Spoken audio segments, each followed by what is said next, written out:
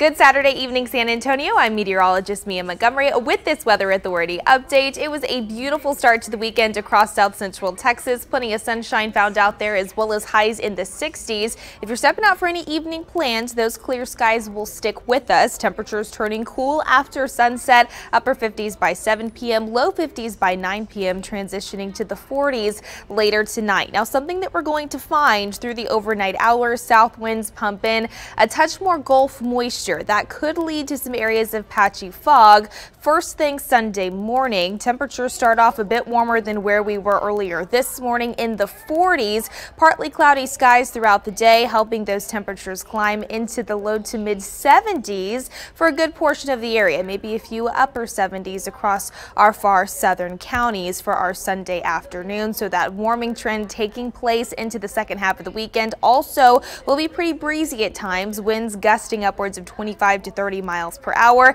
into our Martin Luther King Jr. Day on Monday. Still warmer than average, temperatures topping off near 80 degrees Monday and into Tuesday. And then we'll monitor for a weak cool front to move in by midweek that could spark a few isolated showers, something we'll keep eyes on over the next few days.